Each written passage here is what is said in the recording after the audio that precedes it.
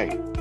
I've been doing prayer in motion again, and I was thinking back on Vincent talking about spiritual poverty, right? And his thing was about catechetics, people not knowing the faith. But I've been listening to some of these reflections, and this is not to belittle anything I've heard, but it does puzzle me that people of my age still talk about their prayer relationship as they would have talked about it when they were young, very young. What's happening with people in their prayer life.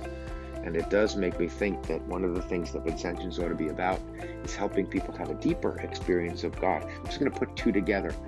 One of the stories about a woman and her husband and cancer is very touching, and a very simple way of praying, a good way of praying. And then another man about shame, different way of praying, different things that he thought about. So what are we doing as Vincentians about spiritual poverty? And that is helping people expand their notion of who God is and who God is in their life.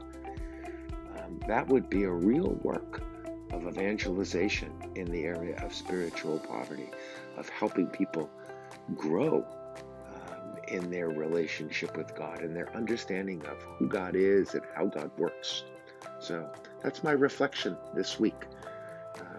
Vincentian does Lent by asking him or herself the questions: what am I doing in the face of what I see as spiritual poverty in the contemporary age? See you next week.